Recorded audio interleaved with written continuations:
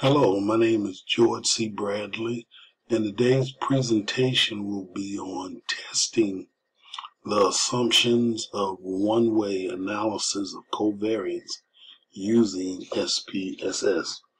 With a one-way analysis of covariance, each individual or case must have scores on three variables: a factor or independent variable, a covariance, and a dependent variable. The data set that I will be using for this presentation is called Clinical Trial 1, and it is a study on depression. You can see the independent variable, the factor, is me', and me' is will equal 1, and the placebo will equal 2. The baseline equals the covariance, and the baseline is the before information on the depression rating scale, and the post 6 weeks score on depression rating scale. That score is the dependent variable. This information is online and it's free.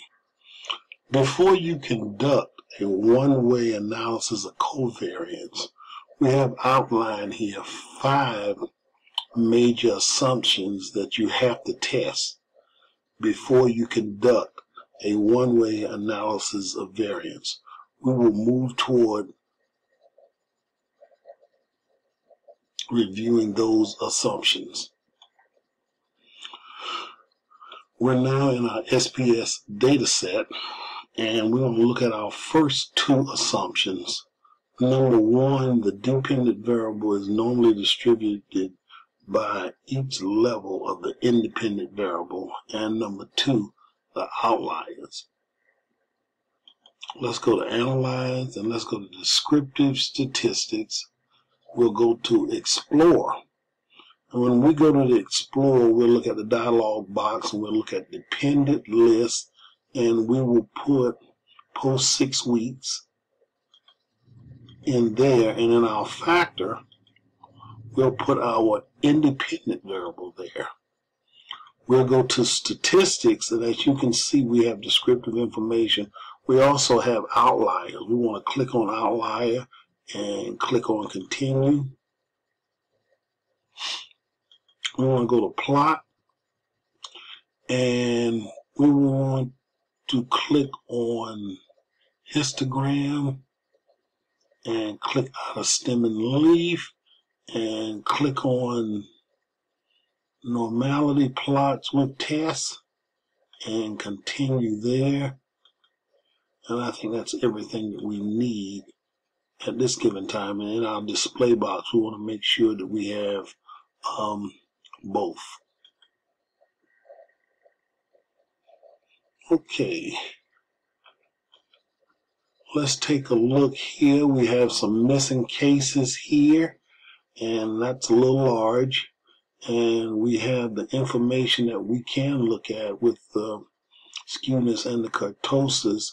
But I'm going to move down to the Shapiro Wilks, and when we look right here, and we look for normality there, we can take a look at both the placebo and the me', and both are above 0.05. So that means we would fail to reject, and when it's above 0.05, we have evidence that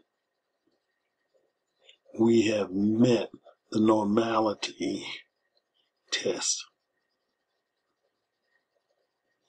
As you can go right here for the placebo, you can see that you have a normal shape, and as we have the one for the me', that is a normal shape, and we have the QQ plot that's pretty straight.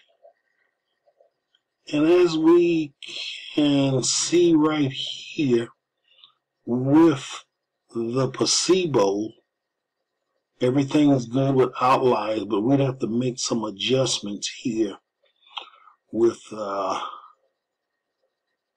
imiprimine, and that is a synthetic compound used to treat depression. And you can see we might have some problems there. So we are good with number 1, and we have to make some adjustments with number 2. Now let's take a look at number 3, the linear relation between the dependent and covariant by each level of the independent variable. Let's go to graph. We can go down here to plot dot. We can look at matrix scatter and hit define there.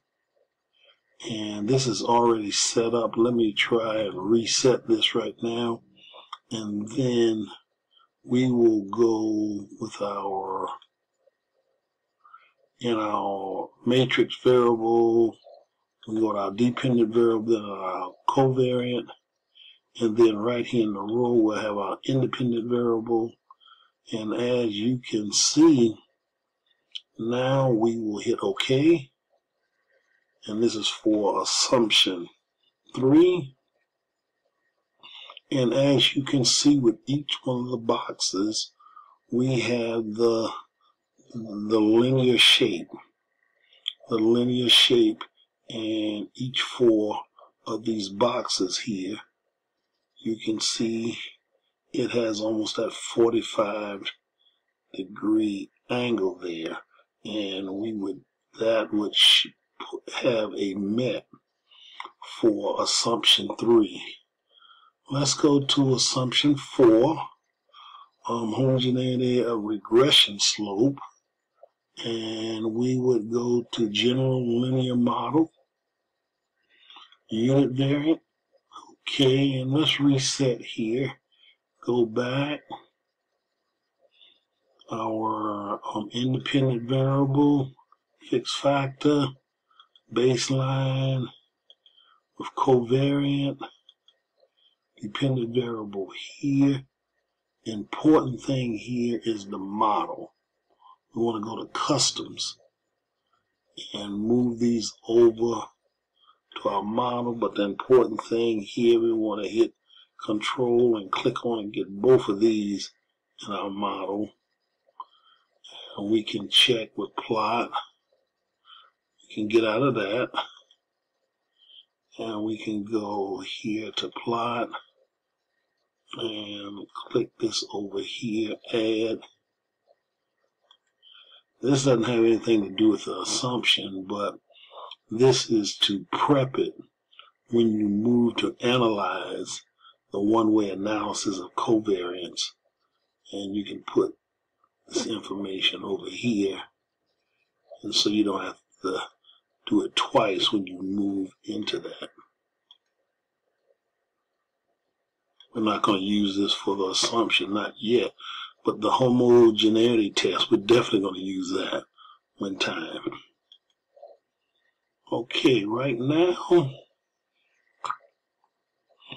we clicked on that information, and the main thing we want to look at now to test for the 4th assumption, the homogeneity of regression slope, we want to go right here to the interaction with the dependent variable and the covariant, and that is not significant. And when it's not significant, that means we met that assumption. We can go back here, and although the information is displayed, let me go back, unit variant, go right here to model, and we can change this to our factorial model. And I can click there, and everything in here is set up. We did that beforehand. And we can click here. Okay, I think the most important thing now is assumption 5, our Levene's test of equality, and we can see that it is not significant. So there is no significant difference within our variance. So number 5 is met, homogeneity of variances. And you can see that this is significant when we actually conducted our analysis of covariance. Just a quick overview. All of our assumptions were met with our clinical trial study, and the only one that we had to make some adjustments was assumption 2, and that was outliers. Are there any questions? And if you have any questions, please contact me, George C. Bradley 59, George C. Bradley 59 @gmail.com. Thank you.